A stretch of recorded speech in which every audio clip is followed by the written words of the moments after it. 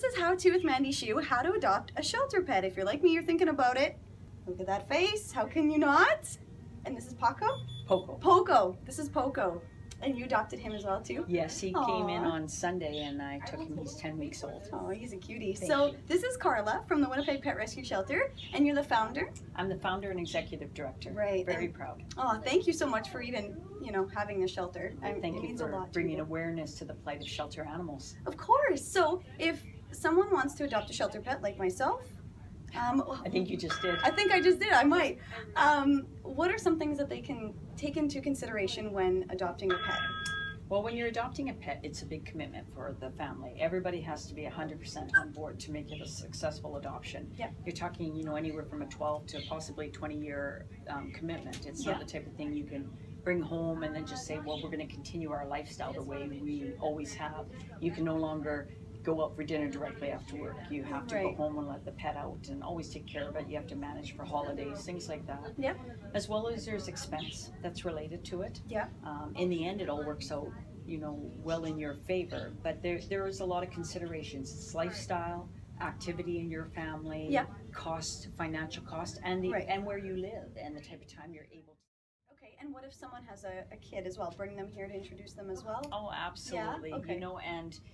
I think it's really important that young people be educated and that we teach kindness, Loving kindness is the foundation of our shelter, and you can't have a child pulling a dog's ear or cat's ear without expecting ramifications.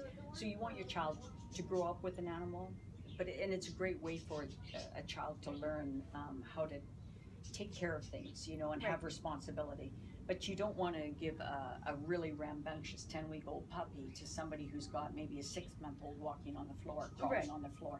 It's a lose. Okay, so if someone came in and you kind of said, yeah, like you look like someone who's ready to take one home, could they fill out a sheet and take one home the day of, or do they have to wait? No, if we approve the adoption, which is done the same day, 99% of the time, they will take the pet home that day if the pet is ready. Right. Sometimes people come in and we get little ones in that they're not quite 8 weeks old yet, and we don't want them leaving, so they can do a pre-adoption. Okay. And they can come in and visit every day. But I want to make sure that these animals are healthy before they leave the shelter. They are given their first health checks and their first booster shot. But sometimes, we need to deworm them, and we want to make sure that that gets done. Things like that play a big part. Everything is to make sure that it's going to be a loving home and they're going to be happy right from the onset. Right. Okay. So Panda here. How old is Panda? Just came in today? Panda looks to be about 7 weeks old. Just came in today. Actually came in. She's doing well, but was very malnourished, my understanding, before coming to the shelter. Came in from another rescue. What a beautiful face. We believe to be a collie cross.